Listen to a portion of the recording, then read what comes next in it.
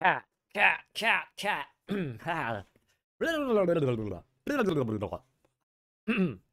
All right. Shout out Scatano for sending me this entire script.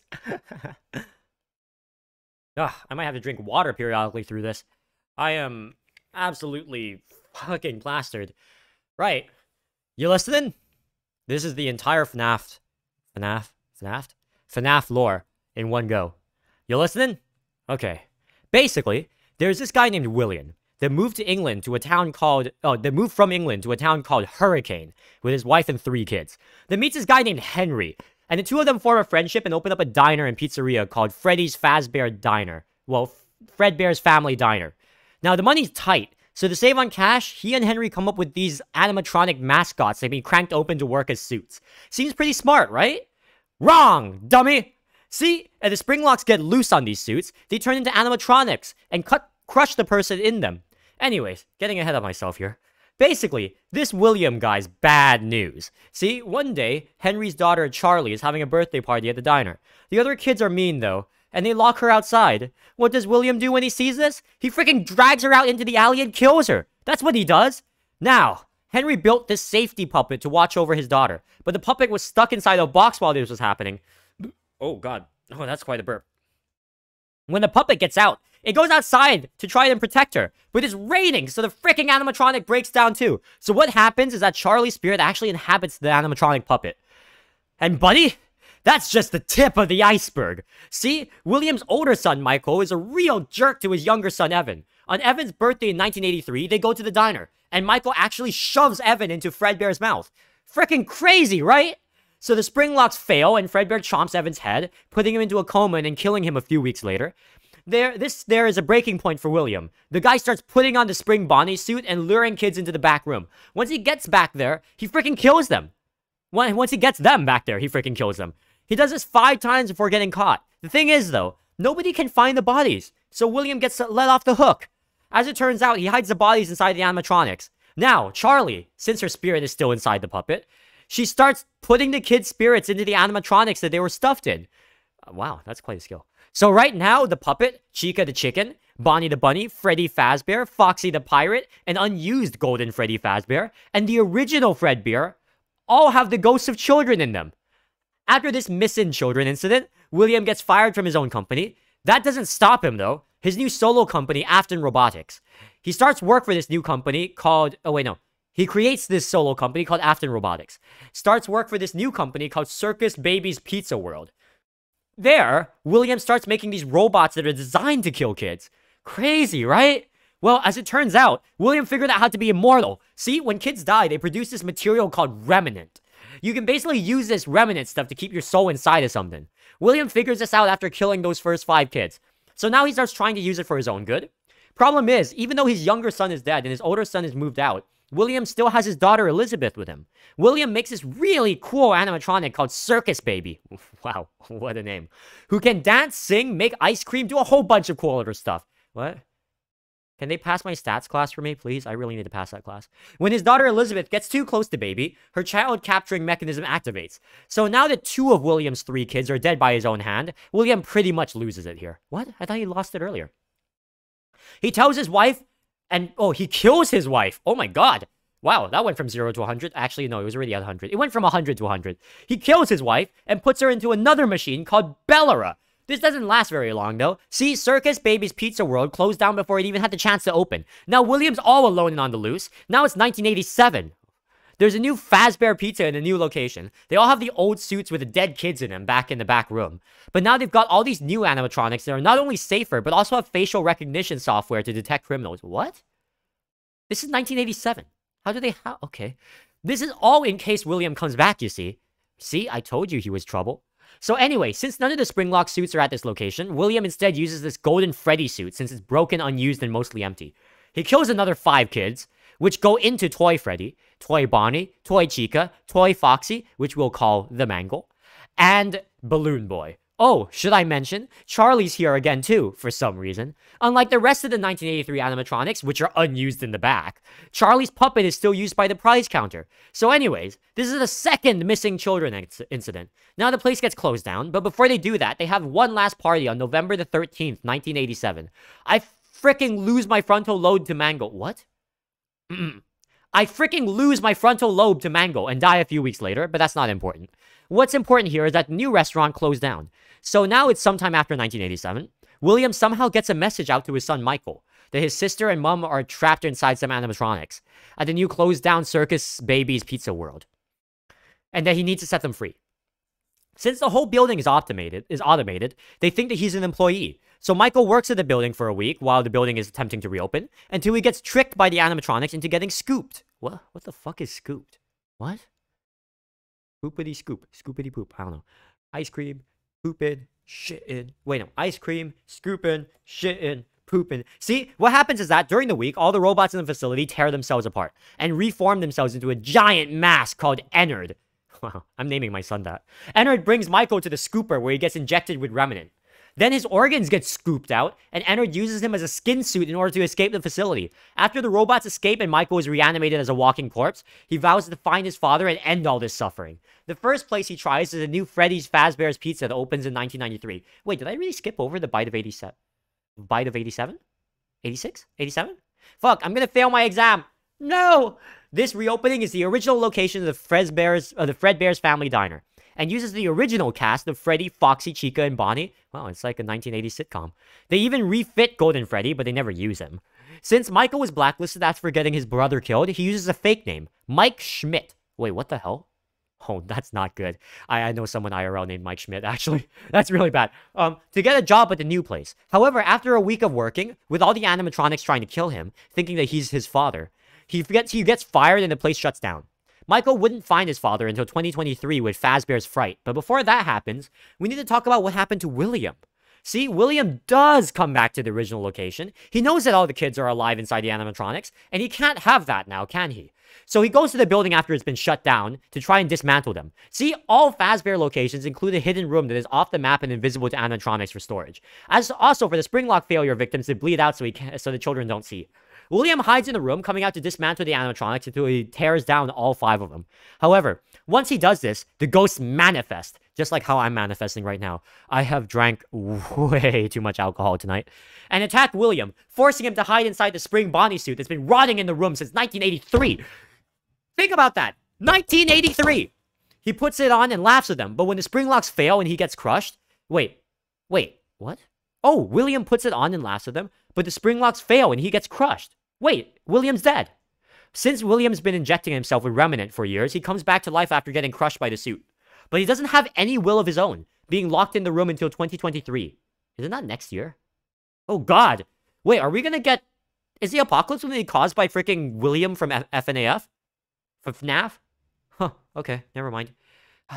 Been an honor serving with you, gentlemen. In 2023, an amusement park opens up a scary attraction called the Fazbear Fright, which uses a bunch of old Fazbear artifacts from the old locations of the horror attraction. But don't forget, in 1998, The Undertaker threw mankind off Hell in a Cell 16 feet through an announcer's table. They find this old spring Bonnie suit in the hidden room and transport him to Fazbear's Fright, where Michael is working. Wow! Michael's been working there. This is the moment he's been waiting for. After a week of working at the location, Michael uses the faulty wiring in the building as an excuse to set fire to it. Killing William once and for all, and freeing the remaining trapped souls, who have also been haunting Michael for the week he was working there. Or so he thought. Man, Michael, you really gotta figure out your priorities. You've been working... I feel like if everything's been trying to kill you at pizza restaurants the last 30 years of your life, you should consider maybe not working at a pizza restaurant. Work at like a Taco Bell or something. What? Bro. Or so he thought. As it turns out, oh god, number 15, killing Michael. Wait, no, sorry. Number 15, killing William at a pizza parlor. The last thing that you want in your pizza parlor pizza is somebody's dead, macerated body. But as it turns out, William survives the fire. Rebuilds himself with the leftover parts that were inside the building, and escapes to kill some more. Now we have the puppet, Ennard, and William all off in their own in the world. Ennard gets tired of Elizabeth controlling them, so they kick Elizabeth out, and she rebuilds herself as a new version of Baby, now called Scrap Baby. That's my rapper name. Ennard then dons a new mask and calls himself Molten Freddy, who also happens to have the spirits of the 5 children for the toy animatronics in it now.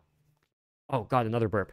This is where Henry steps in. Once Henry learns of the suffering that's been happening, he devises a plan to bring the animatronics all together in one place so he can destroy them and free them all, and creates an animatronic called Lefty. What about Right Shark? Which he then uses to capture his daughter. When Michael finds out about all of this, he goes to the new fake pizzeria, it's just like Fake Taxi, and brings all the animatronics back together. Once they're all there, Henry locks the building and burns it down. All of it, with him and Michael still in it, freeing the remaining souls of Elizabeth, Charlie, William's wife, all the remaining children inside of Molten Freddy. After this, William's soul is sent to hell, where the souls of the children he tortured get to torture him for all eternity. Or so they think. See, sometime before being killed, William uses his genius to scratch his consciousness and memories into a binary code into some of the electrical components of the animatronics. The problem with Henry's plan is that Fazbear's Entertainment wasn't all in his own hands, and was actually still running as its own company at this point. See, at some time during the events of these games, an anonymous game developer was hired by Fazbear Entertainment to create the Fnaf games as a way of making the real stories seem like fiction. After that, they hired a different company called Silver Parasol Games to create the Freddy Fazbear Virtual Experience, VR, to make it seem as if the previous games were rogue and to double discredit the real stories of children getting killed. Fake news!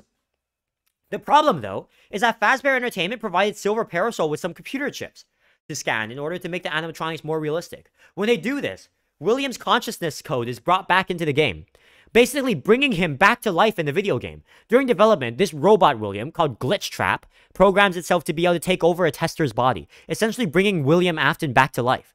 William is able to control a developer named Jeremy, but he decides Jeremy isn't a good candidate. So he controls Jeremy and makes him kill himself using a guillotine paper slicer. Glitch Trap tries to control the unnamed player of the game, but the player manages to defeat him and lock him away. However, before this happens, Glitch Trap finds a host named Vanessa and decides to use her. For what? After the Freddy Fazbear Virtual Experience, as well as an added Halloween DLC, Fazbear Entertainment then commissions the creation of a giant mall called Fazbear Mega Pizzaplex. During the time that Mega Pizzaplex was running, multiple animatronics were switched around, and the tragedy started again.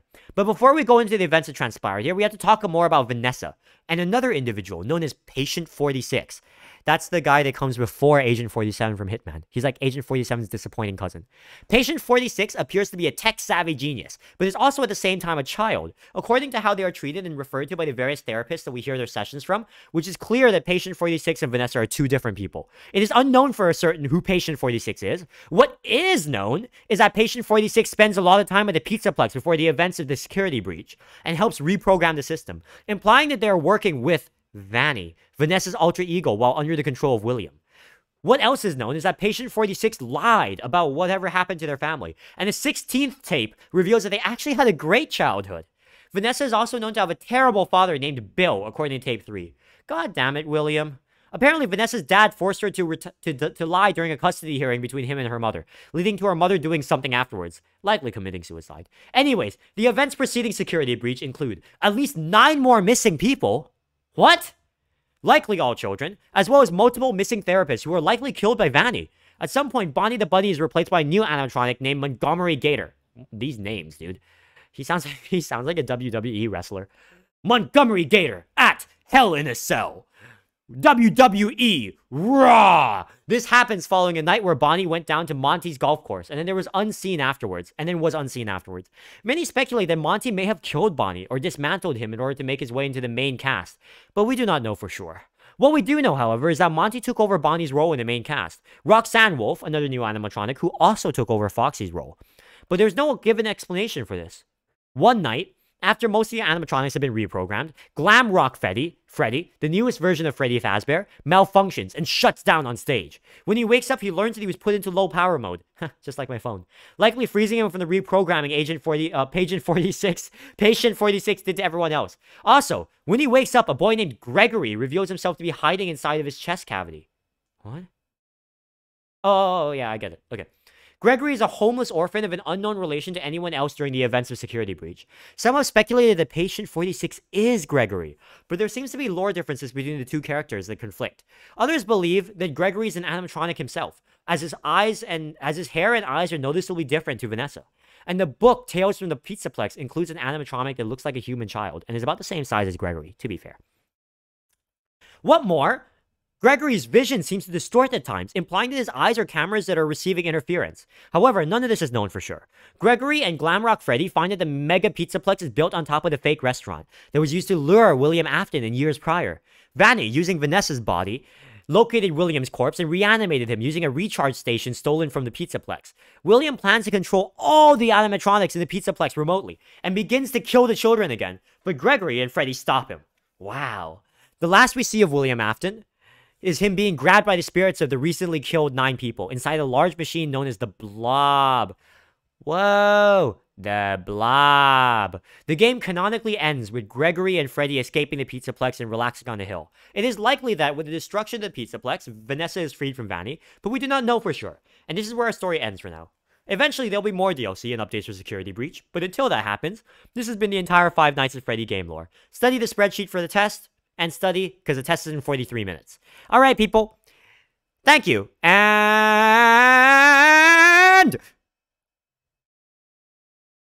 good night.